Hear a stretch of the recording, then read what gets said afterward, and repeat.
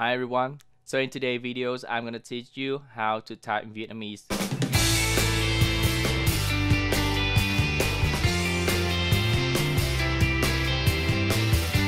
Before we start, let's have a little setup for your device. If you're using a Windows, we have a software called the Unikey 4.2. I have included a link to this software. If you want to download it, it's free. Check on the description. This is the interface. If you want to see the English interface, click here. You can play around by yourself. If you're using a Mac OS, just click on the keyboard settings and add a keyboard, a Vietnamese keyboard, and that will work. So those for setting up. Okay, now pause the video, give some time to set up yourself, and when you're ready, go back and continue the video. Okay, so that's for the setting up. Now let's go to learn how to type in Vietnamese. There's many input methods, but the most two popular and common ways is VNI and Telex. For the Windows, before you start, you have to make sure that it should be a V here.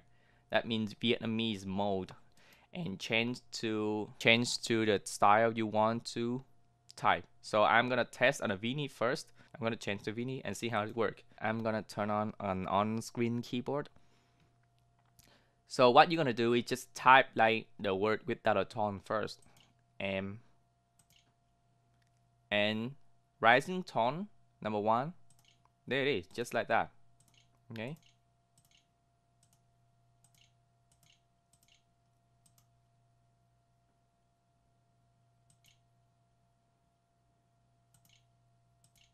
Okay, the same thing. For this one. Oh wait, no. Okay, for the U, the U, and then the mark, number 7. And what next? The A with the upside down hat, number 8. And the D is number 9. So that's the 9 numbers you need to remember. Okay, so next, let's try with the Telex style, the Telex input method. So you need to change it. So go back here. Oh, let me minimize this to see the screen. Go back here and change to Telex. Or you can use another way. Double click on this and change to Telex. Okay, so see how Telex works. Let's see. Turn on this. So S, C, F,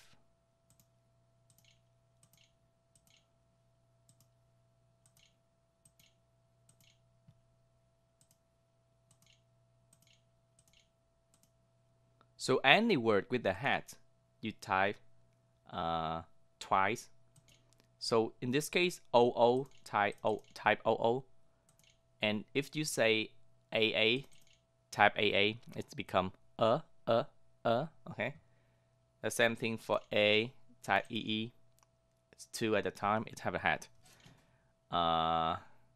For here, with the mark on the right, you need to type the W. So we have O, and if you want to have a mark on that, type W.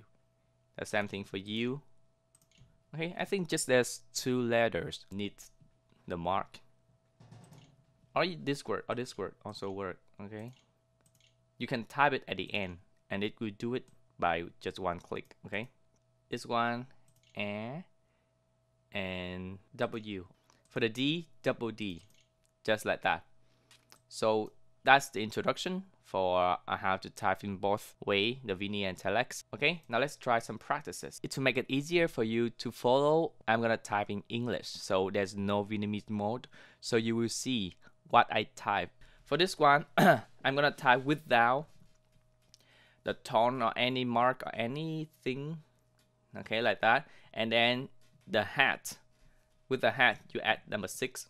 Okay, and the same thing. So type normally without any tones or mark or any characters, and then type the hat, L, A, and the low falling tone, and PHI. So literally, if you type like that and if you turn on the Vietnamese mode, it will show the same letters here.